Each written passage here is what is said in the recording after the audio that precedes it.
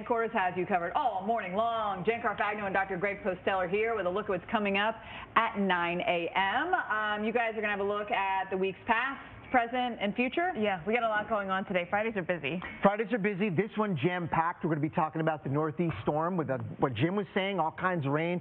But then early next week, severe weather coming back into the Central Plains. That's a big story. Yeah, that could be a significant event. So we'll have more on that coming up here, the possibilities for Monday and Tuesday. Plus, we're going best thing about New York. That's our state this week. I'm still on the eclipse high. I know. And I can't get enough of the pictures. I know, me too. And the flares, getting those close-up images.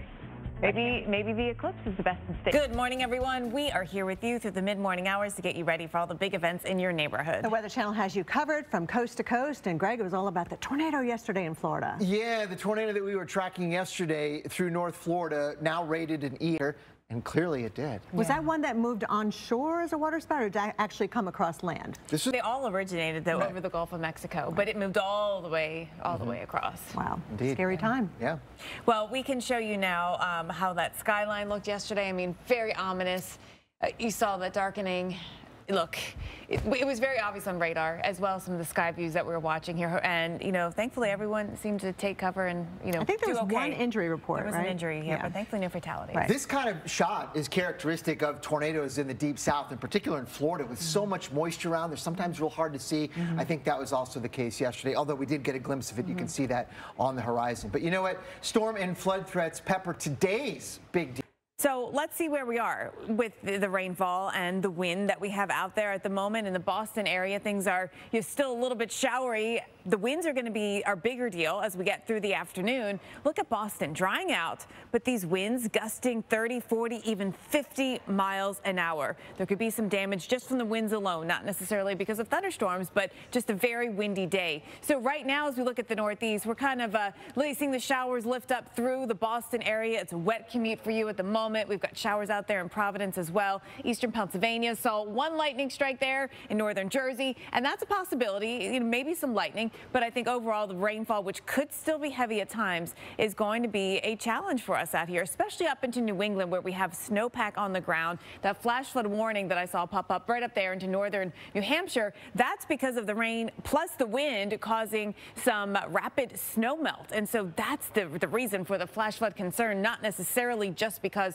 of the rainfall. The rapid snow melt happening top end of 93 up towards Berlin, New Hampshire. Again, watching for that. And then the rainfall, of course, here is still with us, and we see that heavy at times in northern Maine. Now let's look at the showers in Cleveland and Columbus and Pittsburgh, where winds are gusting to 30. Buffalo winds are gusting to 45 miles per hour. What a blustery day we have out here, to say the least, and kind of raw with the rain coming down. Though I'll tell you, temperatures aren't that cold. It feels very spring-like actually in the Northeast. It's just that the rain is coming back in after a wet March and now a very wet April. Pittsburgh, if we didn't get another drop of rain for the rest of the month, we would still have our third wettest April on record. And we're tracking the wettest to date. So, Pittsburgh, more rain coming your way today. Not necessarily good news. There are some schools that are on delay or closed, not necessarily the Pittsburgh school district, but some of the suburbs because of all the rain and the flooding that you had overnight. And as we watch this whole system still with us on Saturday afternoon, may end as a little bit of snow out there in parts of western New York, and the wind. Of course, the wind is going to be with us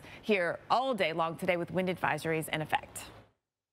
Also left a trail of damage from, it started off in Texas, Louisiana, stretching all the way to Florida over the last couple of days. Recovery efforts remain, and we've got more rain and thunderstorms to deal with across the southeast, but at least the southern plains will be clearing out today. But look at all the reports kind of starting up Wednesday right here in Texas, moving across Louisiana, Mississippi, dropping tornadoes there, and wind, and just a couple of reports of hail. But as you can see, we did have about 18 tornado reports, stretching from Texas all the way to the first coast in Florida. So, this is the time of year we ramp up severe weather as we're now into mid-April. Typically, we peak in tornado reports going into the month of May. But as far as the enhanced Fujita scale for St. Johns County, Florida, EF1 means winds of 100 miles per hour and on the ground for about 6.7 miles here. So kind of a scary time, I know. And even when you didn't get a tornado, we had some really strong winds blowing across the northern parts of Florida. EF2 is even stronger here in Slidell, Louisiana. Louisiana. This, of course, happening back on Thursday, or Wednesday, I should say, with a length of 9.34 miles, 120-mile-per-hour winds, doing a lot of damage, a lot of destruction, a lot of cleanup going on here over the next couple of days. And thankfully, the weather will cooperate, not just today, not just the weekend, but beyond. Even into Monday and Tuesday, we get a nice lull in the action, that is for sure. In terms of where we stand for tornadoes so far this year, we've had 281 reports. It's just a little bit below the average of 301. But notice that white line being our average, it does ramp up as we go into the next month or two. So this is really just the beginning of severe season. Thankfully today, it's a good cleanup day, picking up sticks, cleaning up flooding and mud that may have gotten into your home. We've got beautiful weather, New Orleans over towards Jacksonville, high surf and high rip currents, by the way. I was just checking out the Tampa area where yesterday at the airport, Greg, we had a gust to around 59 miles per hour. Yeah, windy times, Kel. We can show you what that looks like on the water vapor. Look at this thing, taking the big deep dive out here. Excuse me, all the way down here. So it is going to allow some cooler temperatures to come in too, and that will, of course, give us some snow in the mountain areas. But I think most importantly, it brings some rain. Already seeing the moisture come on shore in Oregon and into parts of Washington. And as we watch here, the system swing on out, it could actually trigger some thunderstorms as we get through today. So here's a look at where the rain is right now. There's not a lot north of Medford, perhaps a couple of showers. Eugene, it's possible some showers today. But overall, as we get through the next 2 days, we see more activity. Today, maybe a few thunderstorms getting into eastern Oregon and to parts of Idaho, including around Boise. Tomorrow, we could see that risk of storms yet again into parts of Oregon. So let's look at how this plays out with rainfall. You'll see this start to really build up through tonight. Now we get the rain more steadily in places like Medford and Eugene. We get showers up towards Lewiston. We're going to be watching for a couple of chances of getting those rain showers out there. Bend, Burns, and Oregon all see that into your Saturday. Again, we could see a couple thunderstorms out here. It's possible. You'll see how they're kind of be isolated in nature. And then we watch that whole energy kind of swing in through the weekend. So that's going to drive some rain showers in and around the Bay Area, southward through Southern California. We'll see some showers around San Jose. This is now your forecast here starting later today. Tonight, rain spreading down the coast, Sacramento. We get some rain Saturday. Could be a really rainy morning for you. Tough for some of those farmers markets that you might be going out to. And snowfall will be adding up to, Kelly, hopefully it'll be above the pass level to have some of the biggest issues there. Yeah, mainly above 6,000 feet is what I saw. San Fran, by the way, ground delay program going into effect for you today due to the weather that Jen just talked about. But unfortunately, a lot of problems are really here into the Northeast where we've got the rain, the wind, causing some issues for us, not just delays, but we're talking ground stops at a few airports, actually. So we're going to kind of take a closer look at the conditions here for LaGuardia, Newark, even down towards Philadelphia with the thunderstorms around, low ceilings for some of you causing the issues as well. And for some of you, it's also a crosswind like the Long Island Expressway, the Southern State Parkway, Northern State. This is where you have a wind coming in off the water, and those gusts along the east end of I-95 are going to be at least 40 miles per hour, making for a rather bumpy flight, that is for sure, for those flights that do get off the ground, because as I mentioned, we do have ground stops for Philly, Newark, and LaGuardia. There's your wind, your turbulence showing up as well across northern New England. Even that lighter blue, it's a bit of a bumpy flight, so, you know, if you're not kind of used to that sort of thing, make sure you have the medicine down into West Virginia. It's going to be later on this evening where we see some of those higher turbulence reports coming on through. So for today, the I-70 corridor being impacted, as well as Detroit, where, of course, your Tigers got rained out yesterday. They're going to play ball again tonight. And there's your wet weather along the West Coast, where I-5 and, yes, even that severe weather potential over east of the Cascades in Oregon into Idaho and northern Nevada, Jen. Travels. I feel like Trax has a job. He could be a roving tornado siren. Yeah, my dog Penny would not be doing that. She might bark at the tornado siren. I don't know. We don't hear them too often. Let's try to harmonize. Yeah, hard to harmonize, exactly. Very cute, though. All right, well, Kelly, good day for you to be on the show. I know. I just found out this morning when I walked in the door, you guys are discussing lakes in New York. Yes, we are. That's like my favorite thing. See people underestimate just how powerful that water is. And of course, on Tuesday, right here in New Orleans, this school bus driver, the route was underwater and they still drove right through the flooded roads. A dangerous decision, that's for sure. Meteorologist Alex Wilson shows us how to be safe when those waters rise. All right, we are concerned about flooding, rising water due to melting snow. Remember that nor'easter we had not that long ago? We still have the snow melting and going into the nearby creeks and streams. Along with that, you've got the rain coming down on saturated ground, and that's only going to lead to more problems here in the Northeast, where a lot of us are dealing with surpluses when it comes to rain of over a half a foot, some of you over 7 inches. And we've got another 1 to 2 inches of rain on the way. Yes, there will be some cold air, pretty limited though, across the hilly terrain, the higher elevations where we could see a bit of snow out there as well. Now we've got the windy conditions, especially along the coastline, interacting with the surface of the ocean. So that's going to push that seawater right ashore here across portions of Delmarva, eastern Virginia, down into North Carolina, where we do have coastal flood advisories, and for some of you, warnings with inundation of about 1 foot to 1.5 feet in some locations. All right, let's look ahead to the weekend now with Jen and Greg. Yes, with the weather for you here at the Masters. They had to end for darkness yesterday, so they'll finish up round 1 today. So Masters weekend is really the one weekend of the year where I can really do absolutely nothing but watch the Masters. And I did that yesterday. I'm going to do it again today. The weather today, much better than yesterday. Yeah. Still a little windy. But the wind is going to make it real hard for the players. I mean, wind was a factor yesterday. Yeah. It was difficult. I'll call it difficult conditions yesterday. So let's look at where the wind is coming from and how it's going to affect you here on the 13th hole. A strong west wind, 15, maybe 20 miles per hour plus, and cutting right across. So they tee off down there, Greg. The wind might actually help get them over the trees, though, right? Yeah, it's real tricky, though, because there's such tall trees there. The wind at 100 feet is doing something much different than the wind at 20 feet. So when you're creating these shots, you got to account for it all. Very difficult. It's going to make it really challenging today. I'm no expert golfer, but I really don't know how you would play that with the wind and the trees and everything else on that particular hole. It's the wind shear. We talk about that with severe weather. It's also a problem for us golfers. Yes. Well, Saturday and Sunday look better, though. Wind will be calmer. Temperatures heat up by Sunday, 85 degrees. It's going to be hot. Make sure you hydrate with adult beverages, maybe. We'll see. Or maybe a little tea and lemonade. Tea and lemonade for Jen. Boston Marathon on Monday. It is Marathon Monday. This forecast looks great.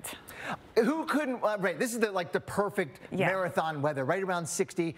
A little bit of a breeze and partly cloudy skies. And no rain in the forecast. Right. We had rain last year. Going back over the last several recent years, we've had rain a few times, but this looks like a pretty good one, both temperature and precip-wise. Yeah. And while lots of folks may be looking forward to the weekend. Where we are with all this rain in the Northeast, I mean, it's been a tough 2 days here, especially for us in Detroit. Yeah, this game got rained out yesterday. They couldn't play ball. They're going to try this one. I mean, I don't know if that forecast looks too promising. I don't know if they ever cancel due to just winds, but you've got the rain involved as well. Oh, the wind is going to be tough. Showers out there aren't a guarantee necessarily, but they're going to be around. And the kind of weather that's really difficult to kind of pinpoint when the shower is going to be there, spinning underneath this upper level. And it's on both sides of that low. You've got different wind directions, though. So on this side of the low, it's a southerly wind bringing all that moisture in from the Atlantic, from Boston to Cape Cod. I mean, look at these gusts. Nantucket, over 40 miles an hour. Hold on to that steering wheel there in Boston, 35 gusts, but a steady wind at 22. And a decent plume of moisture coming in there, so we'll have to keep an eye on heavy rainfall. These showers will be a little bit lighter, but this comes on very saturated ground after yesterday's rain. So showers in Cleveland, showers heading back to Pittsburgh. Buffalo, 33, gusting to 45. You need that umbrella, hopefully not going inside out. I know. With that rain coming down. And yes, there's a bit of blue showing up here, Jen. It's mainly going to be the hilly terrain up across the higher elevations, but primarily rain. 1 to 2 inches can be expected. April rain or April snow is the worst.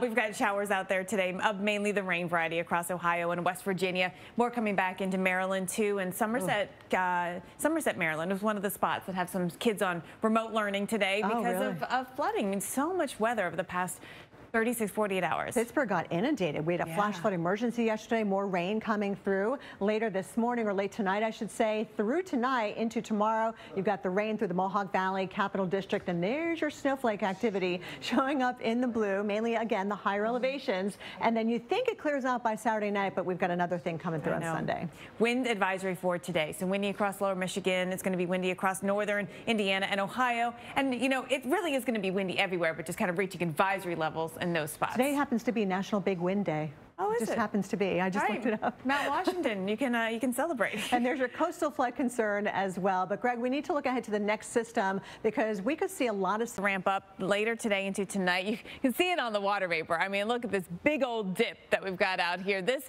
is going to be the energy that moves into the west here. It swings on in, helps encourage rising air and rain and showers and maybe even some thunderstorms. Already see some showers out there. Not quite in Portland yet, but maybe in the area. And down along coastal Oregon, a few showers out there. there. Everyone else sitting pretty good right now. But later today, there may be some thunderstorms. We'll watch that across Oregon into Idaho, more into Oregon tomorrow. And this is the kind of weather system, when you get these upper level lows that move in, sometimes they can create some small hail, maybe even an isolated tornado. It's possible. So just beware that we could have that kind of weather coming in. It'll be isolated, but not impossible.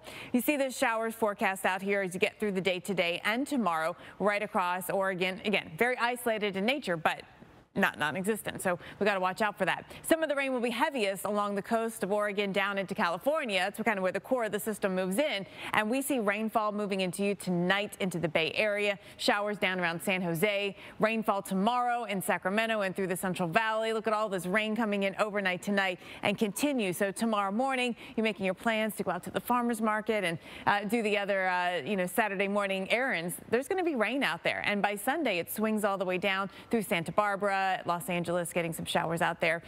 Scattered, and even San Diego, possible we get a few raindrops, but not as much as up to the north. Now, rainfall could be heavy at times with about 2 to 3 inches in spots, especially in some of those upslope areas. Snowfall, 6 to 12 inches, maybe above about 6,000 feet is where we're looking for that. But Yosemite could be impacted, so heads up if that is part of your weekend plans. San Francisco rain for you coming in late tonight and then tomorrow, Saturday night, but then ending by Sunday. And we're dry Sunday and Sunday night. Now, Kelly, out ahead of this, we might have some winds and fire concerns. We need that fire danger. And if we look at the 0.7 acres that have been burned so far this year, a lot of that was just due to that terrible state record fire that was in northern Texas. Remember that one a couple of months ago? And you can see we've already surpassed all of last year, and we've already more than doubled our 10-year average of 563,000 acres. So this is a concern, especially here where you see the darker shades of orange on the map, Del Rio in that red flag warning up into southeastern Colorado, also into New Mexico, and getting into extreme northwestern panhandle of Texas. It's an elevated danger for today, and it's also elevated for quite a huge swath of the area, stretching from the central and southern plains all the way down to Roswell, New Mexico. And you can see Monday we still have even critical fire danger that we're concerned about with the low relative humidity and those strong gusty winds that are in our forecast. So as we take a look at elevated, this is when the brush and grass fires, they spread. Smaller fires are easier to control, but once we get into that critical territory, the fires start easily and spread rapidly, and more difficult to control. Extreme fire danger, obviously we up it even more to a dangerous category. Low relative humidity typically starts us off in the morning with humidity, but then we dry things out as we mix out the atmosphere in the middle of the day. But right in the middle of the day, that is actually when you have the strongest winds typically. So as we go through this evening or Saturday evening, even into Sunday and Monday, we still have the very dry air to contend with, along with those very strong gusty winds, Jen.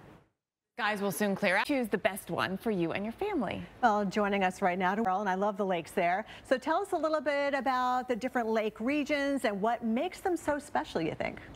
Yeah, I mean, New York is just blessed with some of the most beautiful. 7,600 lakes, wow. So what are some of your favorite lake getaways? You mentioned also, in the wintertime, you've got ice fishing, and I've actually seen planes land on a lake up in the Adirondacks. It's so cool. Oh yeah, I mean, there's so many interesting things in New York. You've by sure sold us. But is there anything else you think deserves an honorable mention when it comes to the state of New York? We start making that plan any time of year, like you said. Come on by. Yeah, Ross Levi, Executive Director of I Love New York. Thank you so much for joining us with some great options. Yeah, I have to say again, I love the series, Best in State. Every Friday, all year long, we're going to highlight the top spot in all 50 states. And Kelly, it keeps surprising me what we end up picking too. Yeah, and by the way, you guys can participate at home as well on social. Use the hashtag Best in State to share the best thing about your state. And next up, we're going to be visiting Rhode Island, which I've actually been to before, Newport. Went to a wedding there, and it was a beautiful reception area with, floor-to-ceiling windows, and was fogged in that day. Oh. Couldn't see a thing. Well. We have a look back at Monday's big event, Texas to Maine, in just under 4 minutes. Truly unbelievable. Just so amazing. I love that that montage was in just under 4 minutes, because totality for some places was right around that time, between 3 and 4 minutes. Yeah, that was the max. Now, if that inspired you to witness the next solar eclipse in person, you've got some time to plan. You're going to need to grab your passport for the next several total eclipses. They'll all be overseas. How about this location right here? Can you guess where that is? Yeah, Iceland. Iceland, yes. The next total solar eclipse set to happen on August 12th, 2026 over Greenland, portions of Iceland, Spain, Russia, part of Portugal as well. How cool would it be to see an eclipse over a volcano? I mean, it's just a small part of Iceland, but it happens to be the part of Iceland that you're going to want to go to anyway. And sometimes they get the northern lights too. Oh gosh, what about that? Wouldn't that be amazing to have it all in one trip? Oh, the eclipse will be passing right over the beaches of Mallorca and Ibiza. You know, the beach is a nice spot to watch an eclipse. There aren't many things to maybe obstruct your view of the sky. And one thing I like about Mallorca is there's a lot of mountains, so you can kind of get up high. And if you get up high enough, you can actually watch the shadow move. Just camp out or something. Yeah, you can watch And after that, Jen, the next eclipse has us headed down under to Australia, New Zealand. The total solar eclipse of 2028 will be the second of 5 eclipses in 15 years for Australia. This would be another cool spot. Yeah. Parts of New Zealand, including here in Queenstown, will experience totality close to sunset. So you get the 360 sunset, right? And then you'll get the sunset in the western sky. And the opposite season of what we're in here in the northern hemisphere. Yeah. All that going on. Yeah, yeah. All right, finally, the total solar eclipse back here in North America in 2044. Now, on August 23rd that year, the path will only kind of touch us in the U.S. states, North and South Dakota and Montana. But there will be another event in 2045 that will be possible to witness from coast to coast across the U.S. A city like Orlando, how about right over Disney World? Yes. Being in totality right there, that's going to be amazing. A lot of Florida will be in 2045, so I'm planning ahead to that one.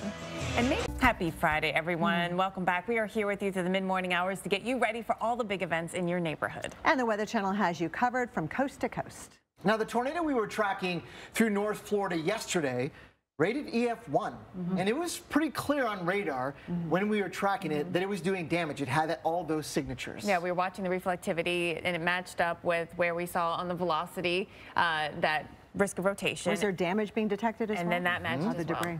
Yep. And this was one of those things where it's a classic southern U.S. coastal tornado event where you don't see it very clearly. There's a lot of humidity and clouds in the area. A lot of trees too, it looks trees. A lot of trees, yeah. And came over, you know, pretty populated area. So unfortunately, there was damage. There's a lot to clean up, but thankfully, there were no fatalities. Yeah, just one injury being reported from that. Yep, thankfully so. And you know what? Storm and flood threats pepper today's big deal.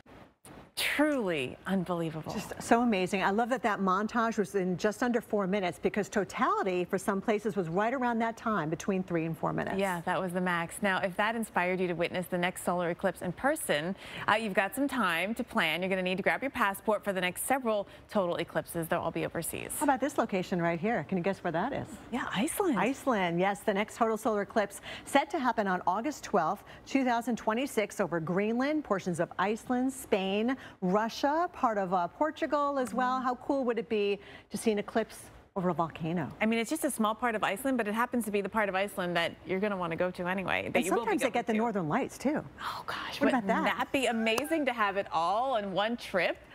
Oh, the eclipse will be passing right over the beaches of Mallorca and Ibiza. You know, the beach is a nice spot to watch an eclipse. There aren't many things to maybe obstruct your view of the sky. And one thing I like about Mallorca is there's a lot of mountains, so you can kind of get up high. And if you get up high enough, you can actually watch the shadow move. Just camp out or something. Yeah, you can watch. And after that, Jen, the next eclipse has us headed down under to Australia, New Zealand. The total solar eclipse of 2028 will be the second of 5 eclipses in 15 years for Australia. This would be another cool spot. Yeah. Parts of New Zealand, including here in Queenstown, will experience totality close to sunset. So you get the 360 sunset, right? And then you'll get the sunset in the western sky. And the opposite season of what we're in here in the northern hemisphere. Yeah. All that going on. Yeah, yeah. All right, finally, the total solar eclipse back here in North America in 2044. Now, on August 23rd that year, the path will only kind of touch us in the U.S. states, North and South Dakota and Montana. But there will be another event in 2045 that will be possible to witness from coast to coast across the U.S. A city like Orlando, how about right over Disney World? Yes. Being in totality right there, that's going to be amazing. A lot of Florida will be in 2045, so I'm planning ahead to that one. And maybe